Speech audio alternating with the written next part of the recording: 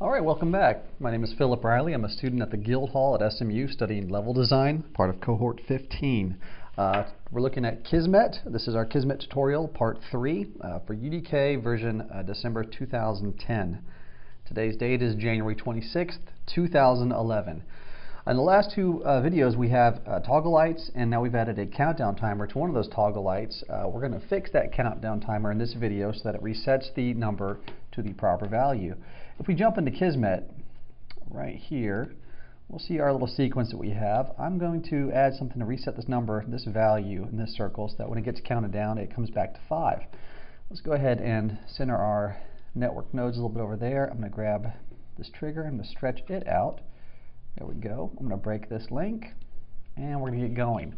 What I need to do is I need to add a set variable for an integer. Now what we do here is we say that the value of this integer that we want to set, we want it to always be set to 5. So every time that this set integer node gets triggered, it's going to set its target to 5. So let's drag our target to this value here, and let's put this in line. Now what happens is every time you hit the trigger, it will reset it to 5. Let's test that real quickly. In game, and there, we're counting down from 5. And the lights change. If I hit it again, it counts down from 5. That's pretty cool. Now, what happens if I hit it mid-sequence, like players like to do, and mash a button? Oh, I reset it to 5 every single time. It's time to fix that. Let's go back into Kismet again. And what we need is we need to use a Boolean operator. Boolean is a logic operator. It just has a true or false value with a 0 or a 1. Let's put that right here in here. I'm going to go ahead and add a Boolean a set Boolean value, and then we're also going to need a comparison to compare this Boolean value. So what's going to happen? Let's think about this for a second. What we want to have happen for someone to start this sequence, and when they start the sequence they hit the trigger, it hits this comparison. We're going to have a Boolean value here. I'll create a new one, and it's already at false.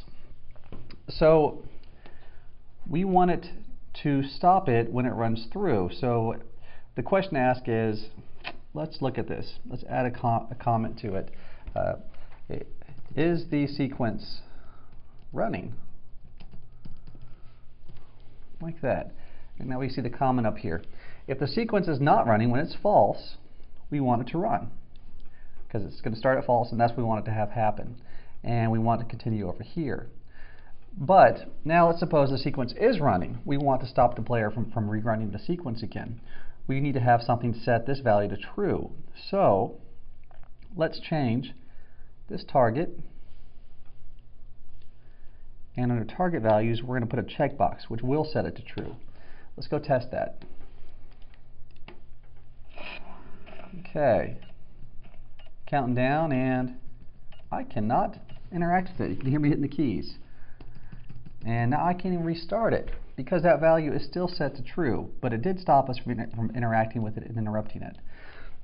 So what we can do now is I'm going to copy this Boolean, the set Boolean value. I'm going to grab it and I'm going to drag it all the way over here. What I'm going to do is I'm going to break this link here. Let's go ahead and get rid of that. And when we're done with the toggle, I want this Boolean to change back to false. So now when the entire sequence is complete, it will reset that Boolean and we can rerun it again. Let's test that. Play from here and trigger the sequence, and I cannot interrupt it. I cannot restart it. Okay, lights are off. Let's run it again. And there's the sequence again. And I still can't interrupt it. We have a sequence that runs now without the player being able to mess it up. That's fantastic. All right. So now we have a sequence where the lights trigger. It has a nice countdown, and the player cannot interrupt what happens. In our next video, we're going to add a last element to this and add some excitement to our level.